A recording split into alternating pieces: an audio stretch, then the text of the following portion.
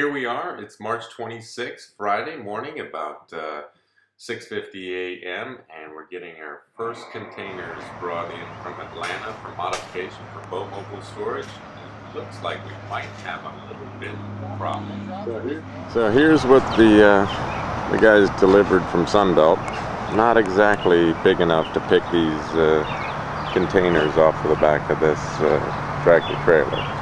So we've got another one coming in, but you know, even the best laid plans of mice and men often go awry. Nice flat spot to do our modifications. Getting it all ready.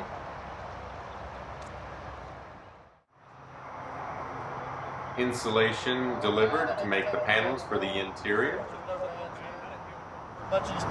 Well, after an early screw up with getting a really undersized lifting device for the containers, a couple hour wait, and we've got a replacement.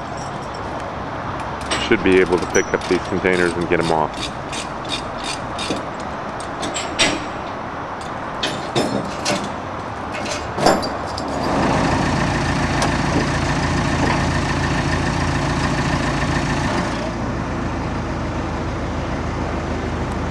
Brand new containers, excellent condition.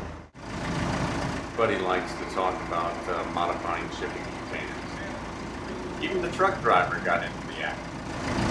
Yeah, there's a guy in Europe, man. You should see what he does with these things.